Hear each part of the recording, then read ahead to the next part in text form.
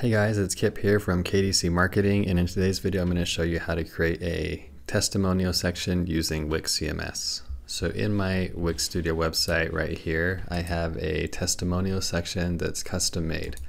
So I just have a stack that is vertical with the stars, the testimonial, and then I have a stack here that's horizontal with an image and a name. And then these are horizontal stacks with these buttons. But as you can see right now, these buttons don't do anything when they're clicked because they're not tied to CMS yet. So we're going to tie these all to CMS, and we're going to create this section, and I'll show you how to do it. So in here, in CMS, we're going to go to a collection, and we're going to create a new collection, and we're going to call it Testimonials. So Testimonials. And then there's going to be a couple simple fields. So we'll have the name. So we'll change this to name. Then we'll have the testimonial. And then we'll have the image. So I'm just using text fields for these first two. I don't need anything too crazy. And we'll go with an image field. Upload a single image. Okay, so this is my collection, and I have some testimonials here. So I'm going to copy these over into the Wix CMS. So here's the testimonial, here's the name, and the image. Let's add an image here for this first one. I'm just going to use Wix's free images. Just going to type in headshot. I'm going to click the first one that I see. Okay, so I've got this. I'm going to add a few other items here. So I'm going to add another testimonial, one of the shorter ones, and I could also upload this into here, but I'm just going to add a couple because I only want 3. So we'll add this one as well. Oh, wrong field. Okay. So now we just need to add images for these two, and we'll just do Wix again. And let's go with this image here and this image. One more time.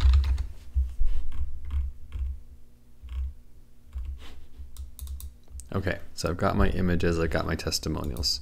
So now what I need to do is I need to connect these to data. So I'm going to go into this field here, and I've got this data connector here. I'm going to click on this. I'm going to choose my data set, which is a new one that I need to add because I just created this testimonials. I'm going to call this testimonials dataset homepage. And then I'll click create. Okay. And so this is the testimonial itself. So I'm going to select testimonial, and you can see that already auto updated. Then I'm going to select the name as name, and then the image as the image I want. Okay, so we have our testimonial, name, and image, and those are the dynamic fields in this section. The other thing I'm going to do is I'm going to add these buttons.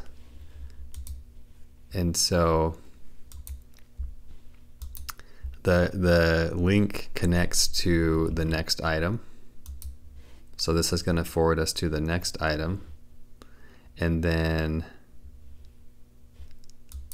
let's see, we'll try this. And then this will send us to the previous item. Oh, I know why it's saying that. Because that's the last item in our list. Okay, so now we're going to preview this, and if I click this button, it's going to now work and send us to the next item. So I've got the first review, second review, and the third review. And then we can also get this optimized for mobile. So it's not perfect, but it should work in a similar fashion. It's actually not bad. So we could also edit this a little bit, but it's not bad right now. Okay, So going back to the desktop version, another cool thing I can do with the CMS is I can make it so only certain testimonials are featured on the homepage. So what I'm going to do is I'm going to add this boonlean field, and I'm going to say featured, and then I'm going to add this help text. So if checked, this testimonial will show up on the homepage. So let's say I have more than 3 testimonials. Let's say I have these all 8 or 9 of these, and they're in my CMS. I'm just going to add one more. And if I've got these in here, then I can feature some and I can keep some for different pages. So I'm just going to add an image real quick. We'll do headshot again.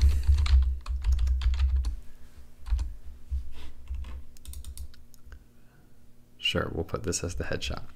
Okay, so right now we have 4 testimonials, and let's say we want these first 3 to show up on the home page. So I'm going to mark these as featured. And then, you know what, I'm going to actually do this one here so we can see it in action. Okay, so I've got them marked as featured. So now what I need to do in order for this to work is I need to go to the dataset settings, and I need to add a filter. And I'm going to go to that boonlean field, which is featured, and then I'm going to say true. I could also say is not true, but I'm going to say it is true. And so now when I go through this, there should only be 3 testimonials here, and the Sean one should be hidden, and we can see that's exactly how it's functioning. So if I go back to this, I can change these up at will. I can only make 2 featured, for example, and now there'll only be 2 testimonials here. So this is really cool, because what you can do is if you have your whole testimonial set, let's say that you had 20 testimonials, but you only want to feature 3 to 5 on the homepage, you just go in here and mark them, and then they can be featured there. And then what you could also do is you could add a view all button. You could add a button below here to your section if you wanted to, and you could say something like view all. And if you had the page set up with all the testimonials, which I would recommend, you would do that as a dynamic page. So you can add a dynamic page in here with all the testimonials. This click action could be tied to view all. So that's one way that you can do a custom testimonial section. I think it's really awesome that you can use Wix CMS. It'll save you a ton of time, because then once you manage these in here in your collections, you can use these testimonials on the home page, on any other page. You can use them as their own page with all the testimonials. So there's lots of things that you can do, but I just love how easy it is to take these images, these vector images, and link them to the next item or to the previous item. So that's a really cool thing you can do as well. So I hope you guys found this video helpful, and I will see you guys in the next video.